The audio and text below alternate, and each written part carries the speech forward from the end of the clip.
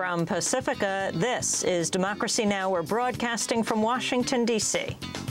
Under President Bush's authority, they've been going into countries, not talking to the ambassador or to the CIA station chief, and finding people on a list and executing them and leaving. Pulitzer Prize-winning investigative journalist Seymour Hersh created a stir last month when he said the Bush administration ran an executive assassination ring that reported directly to Vice President Dick Cheney. He'll join us today to explain and to talk about his latest article in the New Yorker magazine, Syria Calling, the Obama administration's chance to engage in a Middle East peace. Then the woman behind the New Deal. Frances Perkins, who was President Franklin Roosevelt's Secretary of Labor and the first woman to serve in the cabinet, a great hero of the New Deal. We'll speak with author Kirsten Downey about the life of Frances Perkins, FDR's Secretary of Labor, and his moral conscience. All that and more coming up.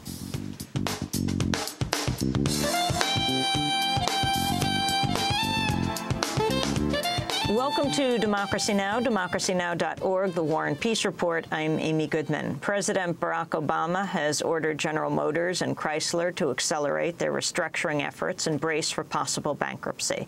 Obama spoke Monday, hours after the White House forced GM CEO Rick Wagoner to resign and ordered Chrysler to complete an alliance with the Italian automaker Fiat. Now, what we're asking for is difficult.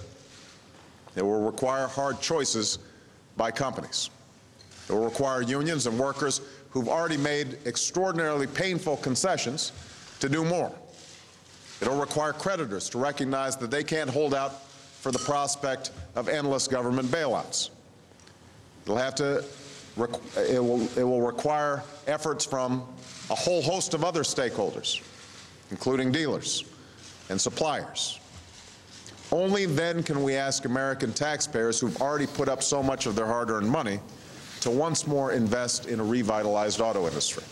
Obama administration officials say they're weighing a fix for GM and Chrysler that would divide their good and bad assets and send the automakers into bankruptcy. If GM declared bankruptcy, up to 1 million employees, dependents, retirees, and their spouses could lose health care and retirement benefits. A bankruptcy judge recently allowed car parts supplier Delphi to cancel health care and life insurance benefits for retirees, calling the move's, quote, good business judgment. During his address on Monday, President Obama said nothing about protecting the benefits of workers and retirees. GM shares plunged 25% on Monday, and the Dow Jones Industrial Average fell 3.3%. President Obama said there's no plan to nationalize General Motors. Let me be clear. The United States government has no interest in running GM. We have no intention of running GM. What we are interested in is giving GM an opportunity to finally make those much-needed changes that will let them emerge from this crisis a stronger and more competitive company. Michigan lawmakers, including Democratic Senator Carl Levin and Republican Congressmember Thaddeus McCotter, said there is a double standard in terms of treatment of the financial industry compared with the auto industry. The government's not yet required any banks to replace its top executives. While GM CEO Rick Wagoner is being forced to resign, he still stands to make millions. ABC News reports Wagoner will be eligible to collect $20 million in retirement benefits from General Motors. Officials from more than 70 countries are meeting in the Netherlands to discuss the future of Afghanistan. All of Afghanistan's neighbors, including Iran, are attending. Secretary of State Hillary Clinton is expected to ask conference delegates for their country's support for Washington's escalation of the war. President Obama has said he plans to send an extra 17,000 soldiers and 4,000 advisors to Afghanistan. The Red Cross has warned the planned U.S. surge is likely to mean more civilian casualties. The Red Cross urged the conference to, quote, consider the plight of civilians as a matter of urgency. On Monday, U.S. Special Envoy Richard Holbrooke spoke about the importance of Iran's role in the summit. The presence of Iran here is obvious. How can you talk about Afghanistan and exclude one of the countries that's a bordering neighboring state?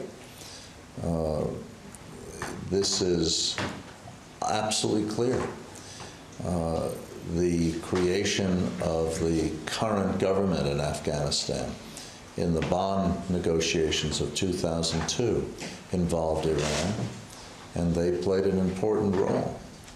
And when the Dutch government decided to invite them, it seemed to us to be the most logical thing in the world. Syed Javad Jawed of the agency coordinating body for Afghan relief called on the international community to fight government corruption. Normally, you know, the security is coming if you have a good governance. So we would ask the international community to work for the good government, which provides situation for development, and that will guarantee the security. Iraqi and U.S. soldiers have completely disarmed a group of Sunni fighters following an uprising in Baghdad led by members of the Awakening Council, a group of former insurgents now on the U.S.-Iraqi payroll. This marks the first time an Awakening Council has been forcibly disbanded in the capital.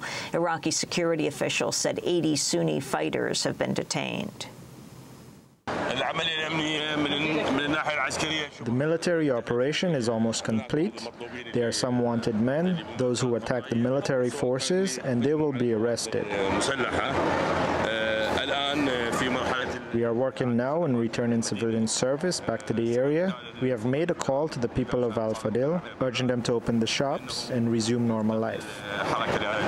In other Iraq news, a U.S. sergeant has been convicted of murder in the execution-style slayings of 4 bound and blindfolded Iraqi detainees in 2007. Time magazine has uncovered more details of an Israeli military attack on Sudan in mid-January. Time reports Israeli fighter bombers, backed by unmanned drones, bombed a 23-truck convoy in the Sudanese desert. Israeli sources told the magazine the convoy was allegedly transporting Iranian arms to Gaza. The Israeli military has decided to end its internal investigation into reports that Israeli troops killed innocent Palestinians during the assault on Gaza. The probe was launched after IDF soldiers were quoted in Israeli newspapers saying combat troops in Gaza fired at unarmed Palestinian civilians and vandalized property during the attack on Gaza. Military Advocate General Brigadier General Avichai Mendelblit said such claims were inaccurate and based on hearsay. Meanwhile, 2 Palestinians died earlier today in an Israeli airstrike on Gaza. The Obama administration's announced plans to release a Yemeni doctor from Guantanamo just days before his habeas petition was scheduled to be heard in federal court. Dr. Ayman Batarfi is an orthopedic surgeon who's been held since 2002. Batarfi said he was a humanitarian worker who found himself at the Battle of Tora Bora while Osama bin Laden was in the area. In North Korea, 2 detained U.S. journalists will reportedly put on trial on charges of illegal entry and hostile acts.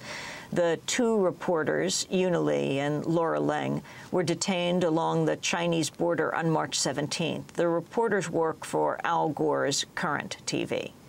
In education news, Boston College has barred University of Illinois professor Bill Ayers from speaking on campus. The former member of the Weather Underground was originally scheduled to give a speech last night, but it was canceled by school administrators citing safety concerns. The school was also prevented Ayers from giving his talk by satellite.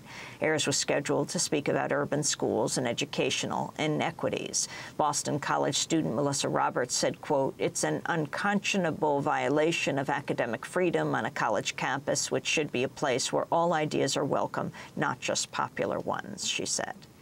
Meanwhile, a Canadian judge has upheld Ottawa's decision to ban British parliamentarian George Galloway from entering the country to conduct a speaking tour. Galloway has been a vocal critic of the U.S. wars in Iraq and Afghanistan, as well as the Israeli government. Canadian officials accuse Galloway of giving financial support to Hamas and offering sympathy to the Taliban. Canadian officials claim he's a threat to national security. Last night, Galloway spoke to an audience in Toronto via the Internet. USA Today reports the Environmental Protection Agency is expected to announce plans today to monitor the air outside 62 schools in 22 states. The plan marks the most sweeping effort to determine whether toxic chemicals permeate the air school children breathe.